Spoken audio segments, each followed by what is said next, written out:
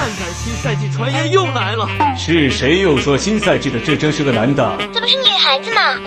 而且听说刚毅这次做的细节非常棒，至臻皮走路自带泡泡音效，比以往的还要好看。先来看看新赛季的动画。几乎所有的罪恶都来自于全能的黄金，世人出卖自己的灵魂，刚出场就是我们的至臻皮，皆因黄金的引诱。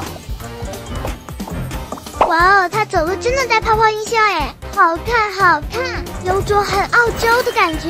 等等，这玩意儿不会是紫皮吧？不会吧？珍宝近在咫尺，无数人趋之若鹜。哇哇哇，这个是猫猫吗？好酷的烟熏妆啊！谁又能取走这些无主之物？还有这个小兔子会不会是新赛季的手册皮呢？最后的赢家，就让海盐与黄金来竞。哇塞，视频结尾这三个站一块的画面感太酷了，看样子应该是跟上一个赛季的故事有些关联，也是进行物品拍卖。接下来欣赏一下他们的出场动画，首先是我们的至臻皮。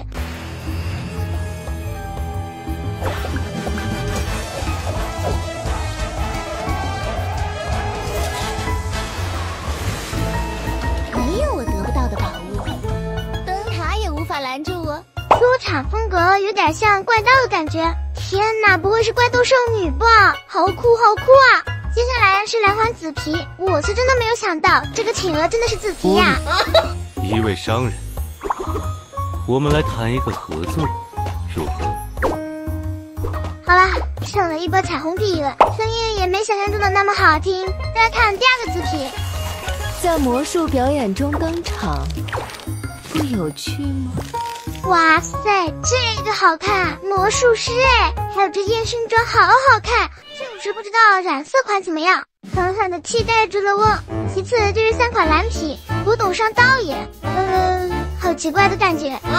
接下来就是全手夹克，怎么说呢，一般般。最后一款蓝皮，这个好看啊，小兔子的感觉可萌可萌啊，不错不错，可以说是这三款蓝皮当中最好看的一个。那么就说隐藏款了，这隐藏款究竟是什么啊？这次大家又传言隐藏款可能是至臻皮，我真的很好奇。但是我希望隐藏款可不要是这个企鹅的黑花蛋啊！